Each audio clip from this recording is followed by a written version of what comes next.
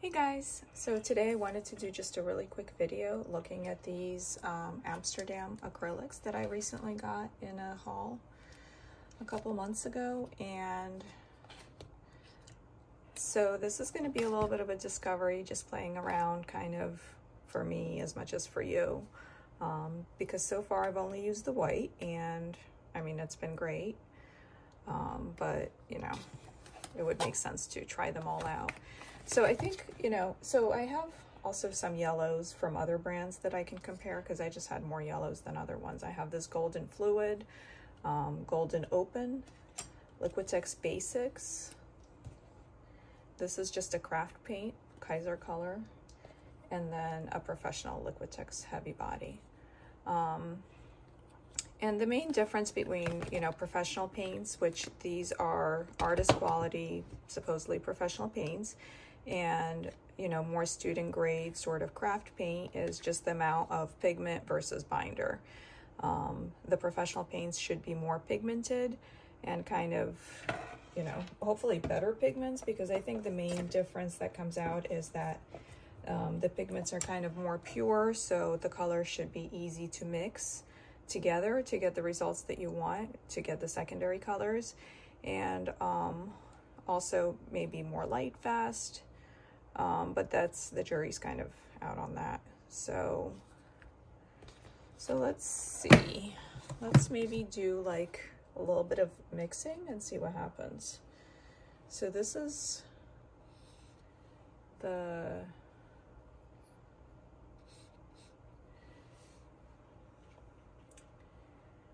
ultramarine blue. And in terms of like opacity and streakiness and all that, like it's hard to really compare professional versus student grade paint for that kind of thing as well, because some pigments are just more opaque than others. So that doesn't really determine, whether it's quality paint or not. And here just adding a little bit of white. And I'm just using mixed media paper. So, like for example, like over here, you can see that the top thing is transparent and opaque spectrum, and it will tell you where this paint falls on that spectrum. So you can have very professional quality that's completely transparent or completely opaque.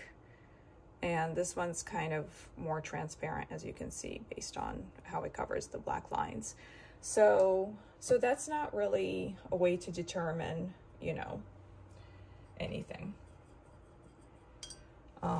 Also, even if you do have a paint that's more transparent for acrylics, what you can do is you just add some white to it, or if you don't want the white, if you just want, that paint to be just its pure color, what you do is you just add more layers. After a couple layers, even a transparent paint is going to be pretty opaque. So here it is with a little bit of white. Here's a little bit more white.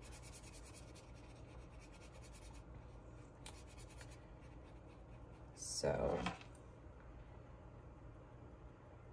it does have a very nice consistency to it.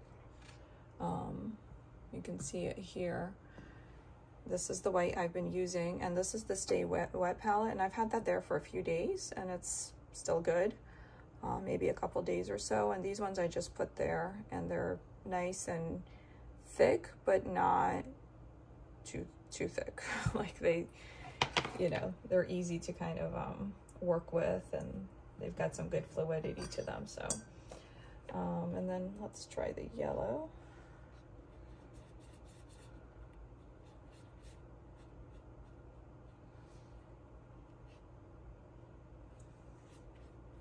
Oops, I think I might have gotten a little bit of red in there, but let me try to get just pure white. Okay. So you get some really nice opacity as soon as you add white, as you can see. So I think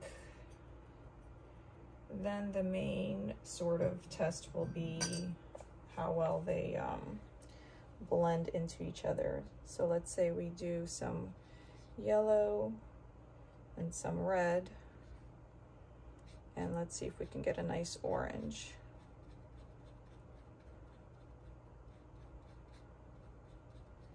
I would say that's a pretty nice orange, to be honest with you.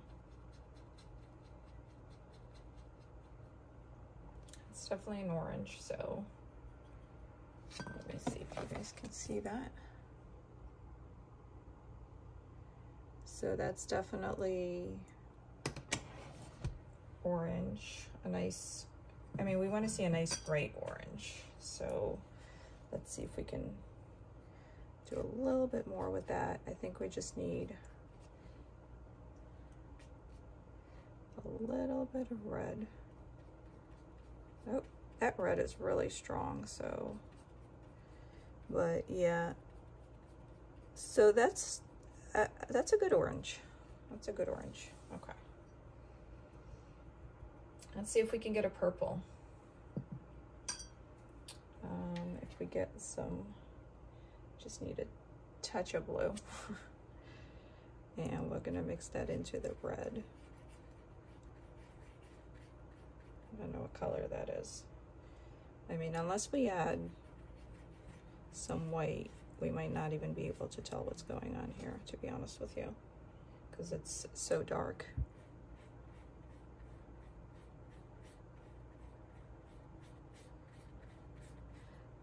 Also, I wouldn't necessarily, so I mean, I wouldn't necessarily expect it to be a bright purple by mixing these two colors, because what we have here is a warm red and a warm blue. And that's usually the kind of purple you get out of that mix. So if you had a cool blue and a cool red, like a magenta and a cyan, you would get a nice bright purple. By mixing two warm blue and a warm red, you get kind of a muted sort of warmer purple. So I don't know what, to be honest with you, I'm not sure what color that just made. So it's a little hard to do a mixing test with these colors because it's not really the proper primary triad. I would have preferred maybe like a magenta, a cyan, and a yellow instead of a pyrrole red, ultramarine. These are pyrrole and ultramarine for the red and blue. So you get kind of like a warm, muted sort of purplish color. I don't know if you guys can see that with the light. It's hard to show, but I mean, that's basically the color you get. And let's try to do a green.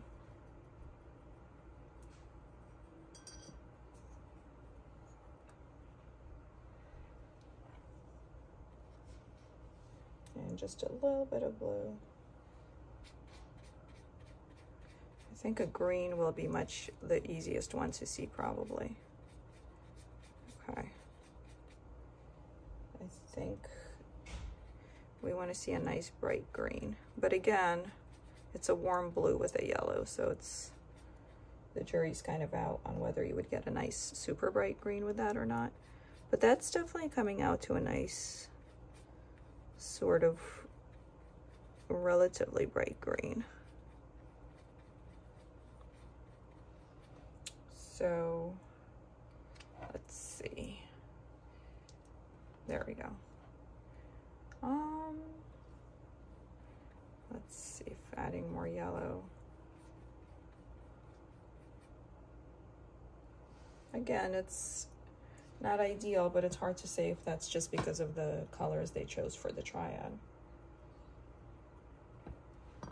And let's see, we can try a little bit of this yellow from Golden Fluid.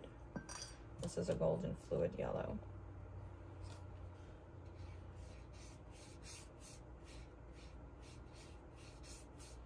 Now it is a different color than that one, but you can see that even though it's fluid, it's got really good pigmentation and coverage. Let's try Liquitex Basics.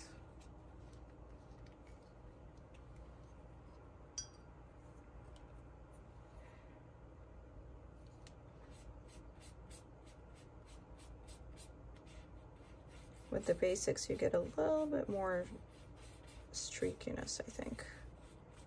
Even though the basics are relatively fluid as well. So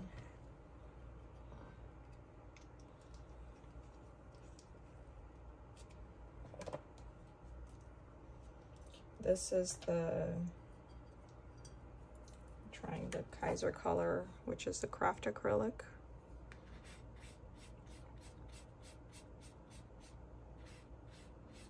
It's very transparent and it doesn't have the best coverage. Like, that's gonna need multiple layers.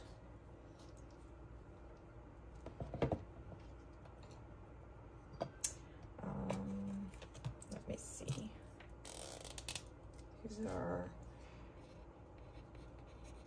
golden fluid.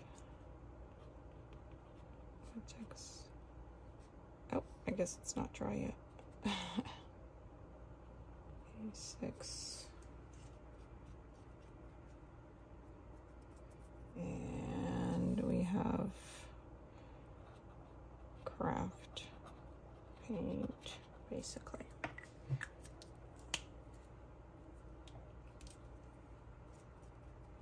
And then we have, let's do golden heavy or Liquitex heavy. And golden open, which is basically they don't dry as fast.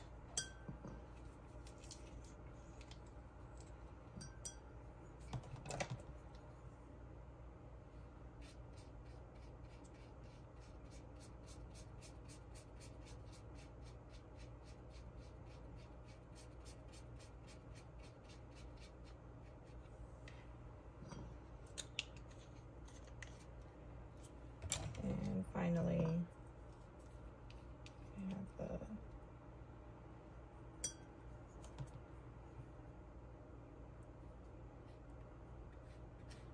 it's nice and thick. But again, that depends if do you want more open time to play around with, you know, blending and all that, or do you like it when it dries fast and then you can just work in layers instead? It really kind of depends on what you prefer.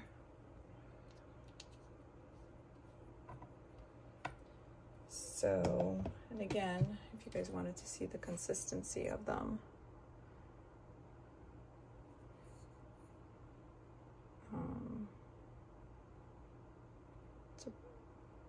you know, they're a good consistency.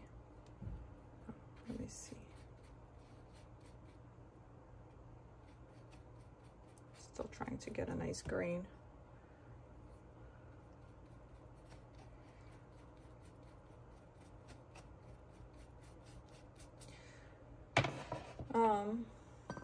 And I do actually, I have a bunch of these little ones. I had gotten a big set before, and I do work with them a lot, and I don't have any issues with them, but certainly, you know, these ones, like the golden fluid, are better. So I think these have like a good coverage and are not streaky. They do dry fast. So I think they're probably pretty comparable to the Liquitex heavy body. And unfortunately, I don't have any golden heavy body to compare it to. So, so I can't really do that comparison. But in terms of being able to work with these, they are pretty good. Like I said, I've been using the white for the past few months, and the white's been working great. So these were at Jerry's. It was these 4 paints of 75 milliliters plus a brush set for $17 at Jerry's Artorama. So if you guys wanted to try them out, that's a really great price to just get to give it a go. And I think in terms of like if I need a blue, a red, or a yellow, and I can mix it in with my other acrylics, like these are definitely, you know, a pretty good deal and pretty good quality. Hey guys, I decided to come back and do a couple more experiments just to be able to compare better. So I found a blue and a warm blue, warmish blue and a warm red. And then I found a blue and a red from these as well. And we'll see if we can make better purples and greens with this, okay? Because otherwise I feel like it's not much of a comparison. This blue is getting pretty funky, but it's fine. Let's just put it right on the page. This is really nice thick Strathmore paper, by the way, mixed media paper. So it holds up really well. So we're gonna do the 3 secondary colors for each of them and see what happens, okay? And then for this one, we're gonna use this white. And then for the other two, I actually do have the liquid white, and I have a nice big tube of that. So let's see what we can cook up. Oh, that's a really funky blue, but that's okay. We are gonna go with it. Let's see if we can get a green. That's a really funky green. It's kind of a muted green, which I guess, you know, we would have expected. And then let's do an orange.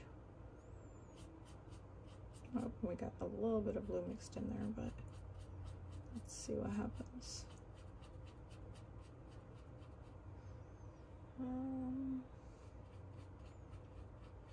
We are gonna see too if this is very different from the other colors we got on the other page. So, and then let's try to do this blue with the red.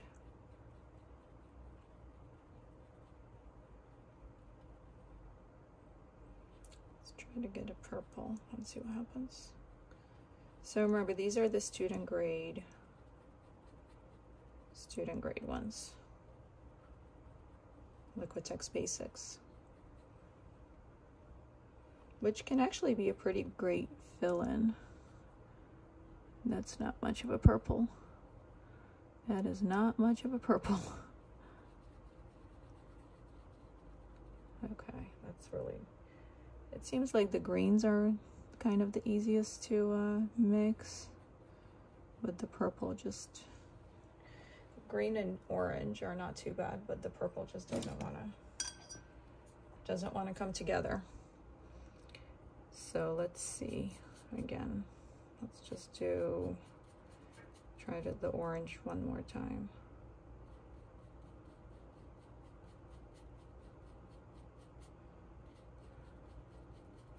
Okay, and you guys can see it's kind of like a very streaky consistency, and we're probably going to need a couple layers if we want it to look good at all. Okay, and then let's do the professional ones.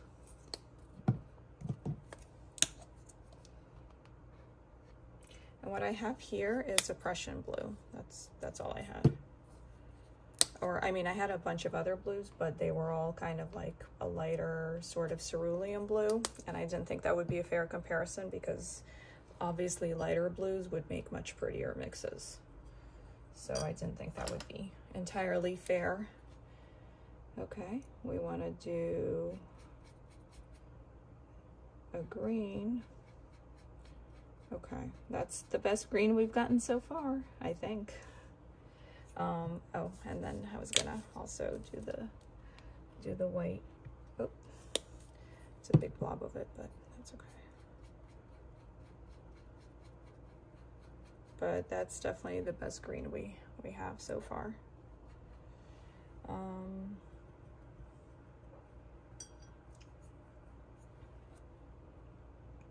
To an orange. And the paper seems to be kind of absorbing some of that, so Let's do more orange. Ooh.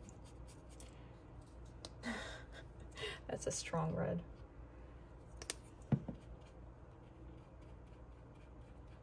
That's a beautiful orange. Okay, that's definitely, I don't know if you guys can see that, but this is a better orange than that. This is a better orange than that too. So, and that's a better green than that mess. And then let's do the purple. Okay, that's the one we tend to have trouble with, so let me get rid of some of this. Ooh, that's actually a nice purple.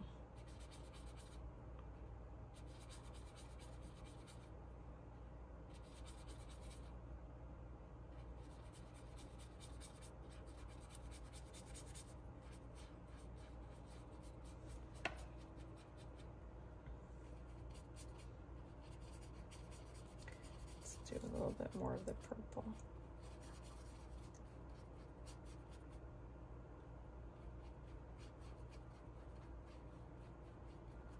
Let's see what happens.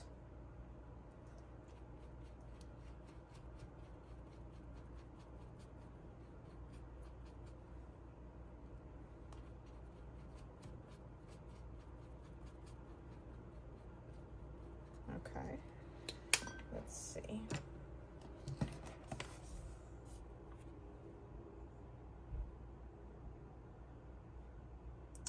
I don't know if you guys can see that. That's a nicer orange than these two oranges. That's a more pure green than this situation, and this wasn't even a purple. And we got like a nice sort of purplish color over here. And again, mixing a warm red and a warm blue. You can try this with, you know, watercolors too. You're not going to get much of a wonderful sort of okay, so let's compare. Now we can kind of compare and see. Just make sure everything's in frame. Okay, so I think now it's easier to compare what we have going on here. I would say that this green right here is a lot more like this green. This purplish, this is a purplish color, whereas this is not. This and this, these are both purplish colors. And this kind of like brighter orange is more similar to this orange than this orange. So I think we can kind of say that these were the Amsterdam Expert acrylics, which is, they're by Talens, which is the same brand that makes the Rembrandt watercolors, which are really good quality. So this is that. This is the golden fluid, and this is the basics. So I think we can say that these are more similar in quality to the professional paint than the student grade paint. And also, unfortunately, I don't have a red and a blue in the heavy body, so I can't really compare that. Although, you know what, I do have, no, I don't have the right red. I just have a cool red. So anyway, so I guess you guys can kind of form your own opinion based on these results and decide. But to me, it does seem more of a professional grade paint than a student grade paint. It has a nice creamy sort of consistency to it, and it has, you know, good coverage. So I've definitely been liking the white paint. The white paint reminds me of the heavy body white paint by Liquitex Professional that I had before. So, okay, hope that was helpful. Thanks, bye.